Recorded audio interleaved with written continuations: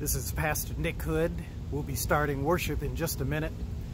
This Sunday I'm preaching on a powerful topic, which is simply this. I call it Decision Day. And what I mean by that is, in life, all of our lives, we make decisions. Do I believe my parents? Do I not believe my parents? Do I decide to study in school? Do I decide not to study in school? Do I decide to goof off, get involved in drugs, or do I make a choice? I don't want to do that. The athletes in high school, when they get ready to pick a college, they make a commitment, and they sign a commitment letter. It is a decision.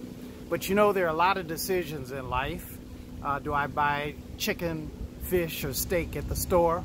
That's one level of decision. Do I decide that I'm going to be a vegetarian or not? But a much bigger decision is this. Have I made a decision to accept Jesus Christ as my Lord and Savior? Have I made a decision to make the Lord foremost in my life? That's what I'm preaching about today.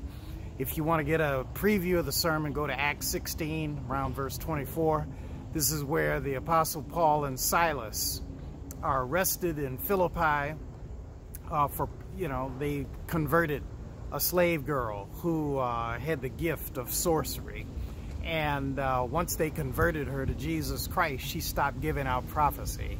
So you can imagine how upset her owners were. So Paul and Silas get thrown into jail. And while they're in jail, an earthquake comes. And in the middle of the night, they are singing and praying to God. And they tell all the prisoners, stay in your cell, don't run.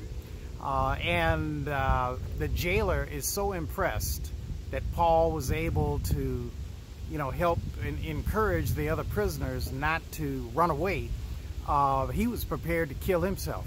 He takes Paul and Silas to his home.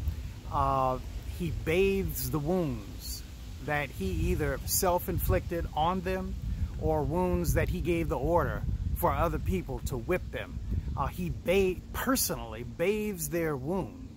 And then he talks to Paul and Silas about what must I do to be saved. And they told him, you've got to give your life to Jesus Christ.